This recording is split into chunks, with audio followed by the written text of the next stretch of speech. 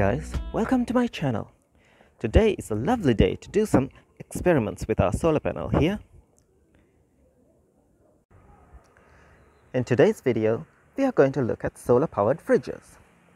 Here, I'm going to show you how to use this panel with batteries to power a fridge. Next, we're going to see what appliances can run directly on the solar panel without the use of batteries. And at the end, I will show you how to use this panel without batteries to power a fridge. If you're new to my channel, please hit the subscribe button and click on the notification bell so that you won't miss out on any of my future videos.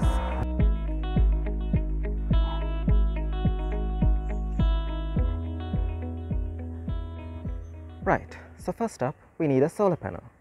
What I have here is a 150 watt solar panel which is placed on top of my roof, and it's connecting down to my solar charge controller through these wires, which is going down into my shed. We will now go down and see the rest of the setup. So this is the wire which is coming down from our solar panel. I have connected it here to our DC to DC step down converter, which is in turn connected to this PWM charge controller, and I'm using that to charge our 12 volt car battery. In the middle here, I have attached this amp meter to show how much amps we are drawing from our solar panel when we are doing our tests. I'm keeping this buck converter in the setup because today we are going to test the solar panel without batteries, and the buck converter is ideal at regulating the voltage. Now I'm going to connect my 12 volt car battery using these alligator clips to the inverter here. This here is a 2000 watt pure sine wave inverter, and using this I'm going to power my fridge. As you can see, I have had to upgrade from my previous inverter because the previous one failed after 2 years of service. The reason was mainly on my fault due to a power surge. Okay, so we are connecting the inverter to the battery. Let's on it,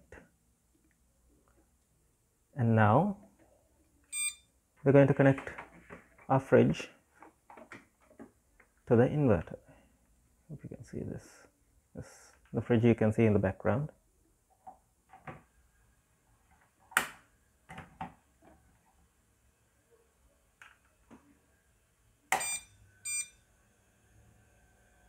There. That is how you run the fridge on solar panel. The important thing here to note is that this inverter should be at least 3 to 5 times the power of how much the fridge can run. This fridge is rated at 72 watts, so the minimum it has to be at least more than 200, at least around 300 watts to start the fridge. Now let's move on to the next step. We are going to run appliances from the solar directly through the inverter without the use of battery. So I'm going to remove this and connect the inverter directly to our solar panel using that buck converter, and we are going to run a few appliances like one light, this fan here, and finally we are going to attempt to run the fridge.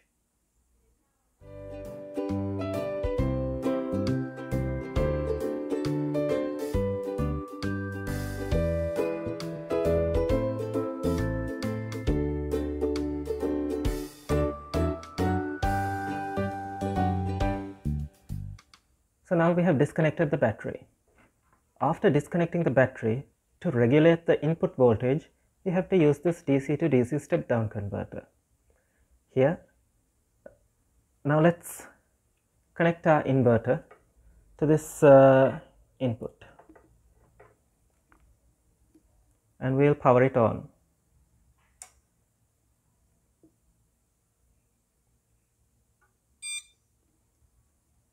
Yes, it has powered itself on. Now we'll be testing a few equipment. First, we're going to test this light bulb. This is a 12 watt LED light bulb. Let's see how it works.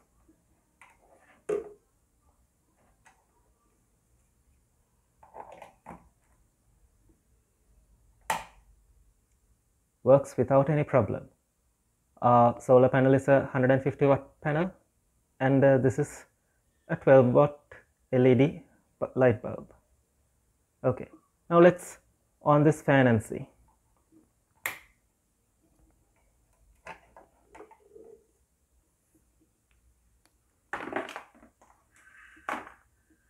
This is the fan plug. Hope you can see it. Yeah. We'll plug it in. And let's see, now the fan is an inductive load. It needs 3 to 5 times its power to for startup. This is rated at 45 watts. So let's see if a 150 watt panel can power this.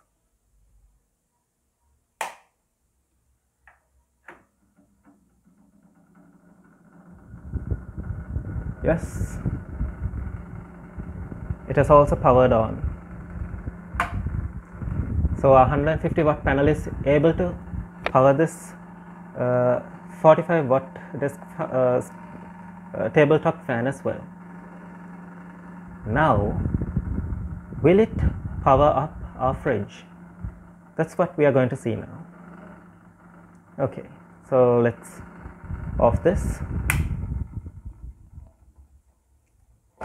Pull the plug off.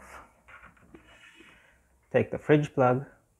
I hope you can see this. I'll turn this side so that you can see the fridge as well. Yeah.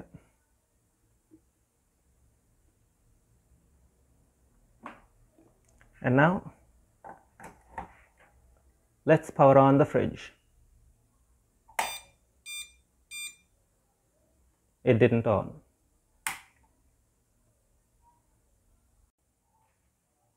So as you all saw, the fridge didn't start when we connected our solar panel directly to the inverter to start it. The reason is it's an inductive load, and inductive loads need 3 times its running power to start.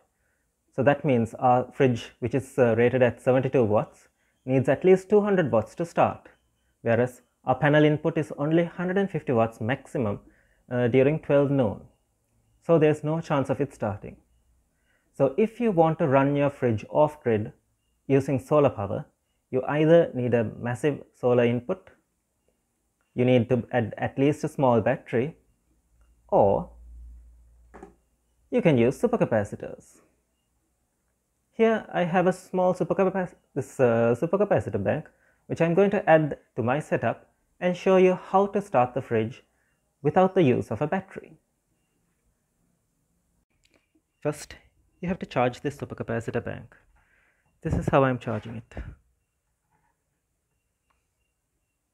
Always use some resistor to charge the supercapacitors because they contain a large amount of current, and if you give a large amps directly into this, it might overheat and may explode as well. Okay, so now that they are almost fully charged, we'll connect them up to this inverters.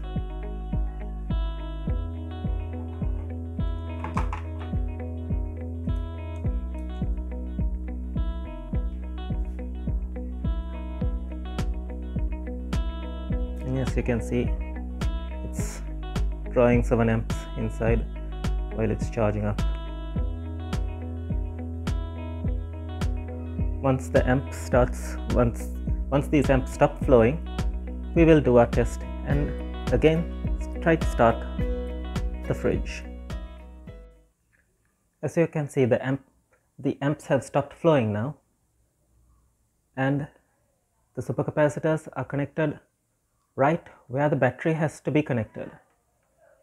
And now we'll attempt to start our fridge using the supercapacitors and solar panel only. No batteries involved. Okay, let's take a view of the fridge and we'll on the switch here.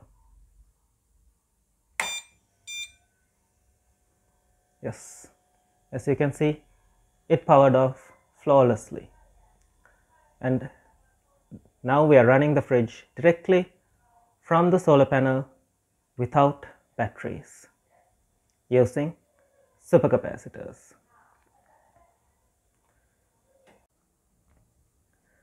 So this brings us to the end of the video. My advice is at least factor in a small 12-volt car battery into your solar setup so that you won't get caught off guard. Like if a cloud passes over your panel, everything will shut down here, especially when you're running heavy induction loads such as the fridge. Right, I hope you liked this video. If you liked it, please hit the like button and share it among your friends. Also, don't forget to subscribe. Thanks for watching. Bye.